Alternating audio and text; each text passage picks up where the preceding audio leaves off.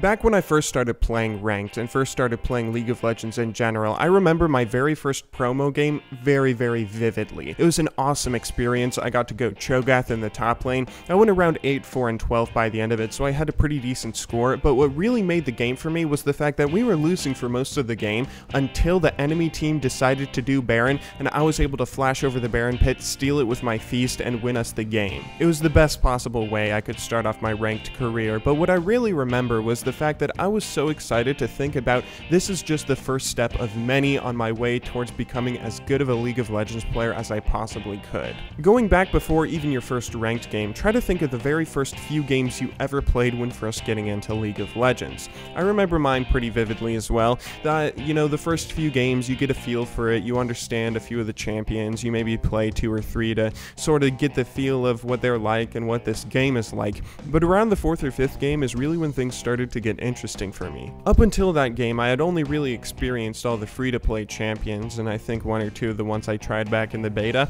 but in my 4th or 5th game, I had a guy pick Veigar and go top lane Veigar with his white mage skin. This was such an exciting, thrilling thought for me, the fact that there was this new variable in the game that nobody had any idea what he does. Nobody had Smurfs back then, nobody was playing the game secretly and actually knew everything there is to know about the game. Everyone was just as befuddled as everyone else as to what this new character would do. I doubt the guy who even played Veigar knew what he was doing much. It was such an exciting experience though because of the fact that pretty much every champion in League of Legends is unique. No 2 champions will really share many similar qualities at all other than mages being generally bursty, AD carries focusing on auto attacks and all that. So for instance, Malphite shares nothing with Annie, both in concept, in how he's played, in how he was designed, or even in his lore. This feeling of the unknown, the thought of discovery, and sort of what's next, what is it you're going to face in your next game,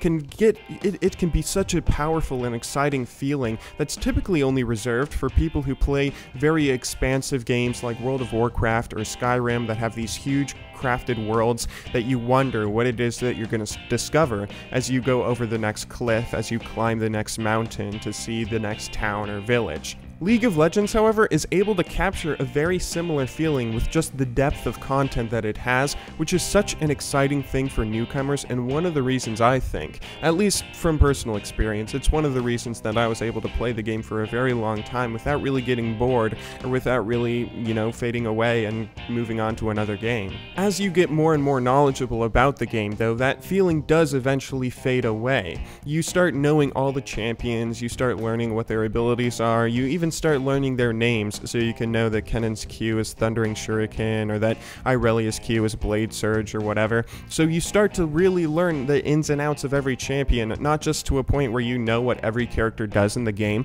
but you even know who you're probably going to be playing against based around who's popular, who's strong, and what the meta conforms to. That sort of feeling of excitement for the unknown and for discovery starts to fade away, and to be honest, this is where a lot of games lose their player base, but this is where the competition kicks in and where League does a fantastic job of holding people in. League of Legends competitive scene thrives because the game has such a large casual scene. A large casual audience comes from the accessibility to the content and all of this wonderment and discovery, but the fact that it has such a large viewer base allows the game to become competitive. And because of that, once you get all of this information and start to lose your, the unknown feeling of discovery, you're still facing a very exciting adventure at who you're going to face next, who you're going to play against next, and how you can use all of the information you've gathered to become a better player and do creative things within the game. It's as if all the knowledge that you previously felt awe and adventure towards is now a set of tools that you can use to create your own adventure, whether you want to go pro